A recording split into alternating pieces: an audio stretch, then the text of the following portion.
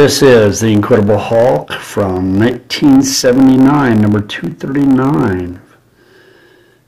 This includes a pictorial of Jimmy Carter. The Incredible Hulk, this is part one of 5 of a story arc with Tyrannus and the Goldbug and the They, which is like 6 years in the making. But this is for one of 6 or one of 5 in the story arc, and this is a beautiful copy at fine condition.